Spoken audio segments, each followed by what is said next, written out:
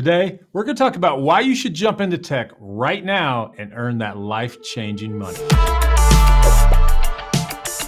As I sit here today, I've never seen the tech market hotter than it is right now. So if you know how to code, quit watching YouTube and start applying today. There are more jobs than ever been, and the salaries are higher than they've ever been. The salaries for devs have gone through the roof.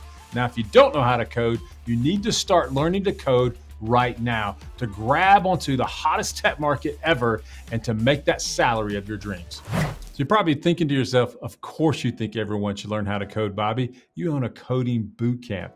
Don't you have a little bit of conflict of interest?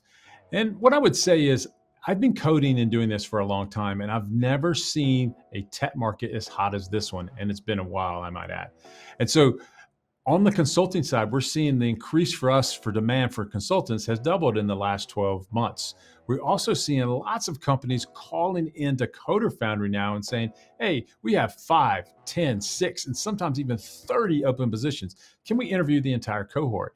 And these types of requests in the volume that they're coming in has never been seen before in all the years that I've been working as a consultant or teaching at the bootcamp here. The other thing that's going on here is salaries have risen a lot over the last 12 months. And that means the seniors and the architects are increasingly making more and more money, and they're up here in the pay range. And that means companies are also going to look for other talent, maybe a junior or 1 to 2 year, and they're more open to those because they can fill out their talent shortage with a lower price talent. And that means opportunities for you.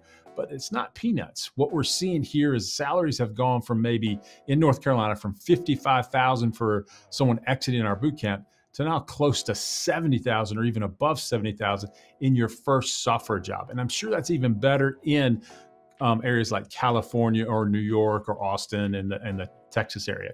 And so that means salaries on the rise for juniors, mids, seniors, and everybody is making more money. So I don't want you to take my word on it. Forbes recently pushed out an article about the company called Hired, which has a very large influx of hiring top-end talent. They're a search engine owned by Deco Group. They had a lot of very interesting things that, that you should know about. Number one, the top job that they're looking for right now is still, to this day, and we've been saying this for a long time, is full stack engineer.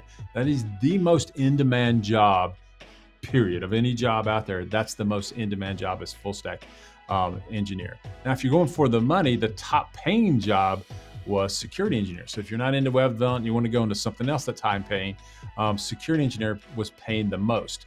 But I would say that when you really dive deep into the study, if you're a full stack engineer at the top of your game, you make a lot of money very close to what a top end security engineer. It's just that on the average, security engineers are making more than all the other full stack engineers. But the thing that I want to caution you on is this.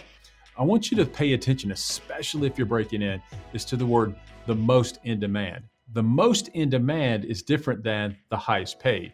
The highest paid means that there may not be as many jobs in security engineers, but the ones that have them, the ones that are at the top of their game, are making the most money. The most in demand is full stack engineer. And I think that's where, if you're trying to break in for the very first time, that's where you need to focus on. You need to focus on where the most jobs are. Now, the other thing that we've noticed a lot is that remote positions have increased globally. And then if you are a remote worker, salaries in the last 12 months have gone up anywhere between 7 and 14%, according to the Forbes article.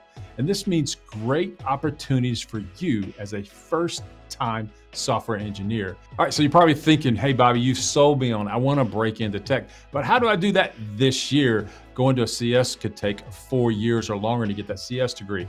And so the other interesting thing about this study is, for the first time, we've seen this dramatic increase in software engineers looking to boot camps or non-traditional ways for them to learn how to code. We've also seen a definite increase in the amount of companies that are making queries into Coder Foundry saying, hey, do you have anyone? Is there anyone that you have that could fill this position that we're looking for?